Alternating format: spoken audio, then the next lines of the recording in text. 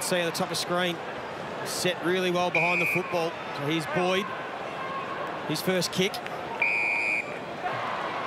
Ball sat for Fiorini, although he gave it up and then missed the tackle. Can Boyd find a mark inside 50? Well, Suns got out to a 22-point lead.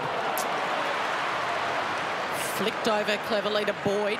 81% in the Suns' favour. Hewitt, rather. To the sub in Boyd. It hasn't been their night. What can they produce in this last quarter? Look at that side of things from Mackay. He had a chance to really break open that contest. Rankin wrapping him up. Boyd.